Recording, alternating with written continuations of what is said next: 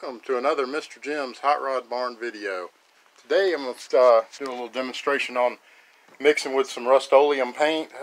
Use it for a lot of things around the shop, in the house. It works good on the truck frames. It's actually does a fairly nice finish for something if you don't want to spend a fortune on automotive paint.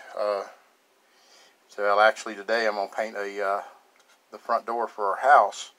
So I took it down, but I'm going to put it in the paint sprayer and spray it.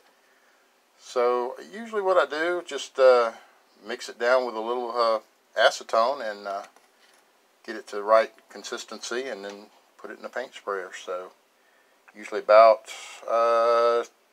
maybe 3 parts of this paint to about 1 part of acetone, and you kind of thin it down. Get it where it'll flow good in your spray gun, and it works really good. The only real drawback to using this is it takes a long time to dry. So usually you need to figure probably a good, I'm going to say probably about 8 hours.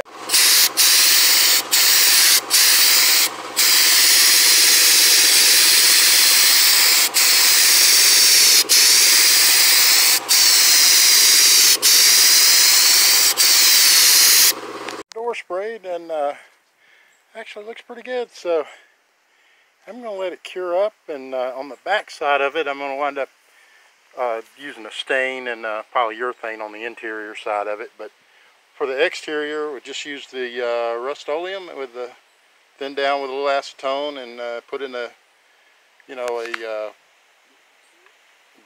gravity feed paint sprayer. It's a snap-on spray gun. But it comes out really good, and uses a lot less paint. All your little corners, everything gets covered real well. You don't have missed spots and things like you would with a brush or roller type paint, And you can really see the wood grain through the paint, as you can see in the video here. Where if you did it with a brush and a roller, it'd probably be kind of thick and might cover some of that natural wood grain texture. Might just kind of cover some of that up, fill it in. So I'm real pleased with it. I'm gonna see how it turns out once we get it all finished up, and we'll show you a picture of it once we get it done.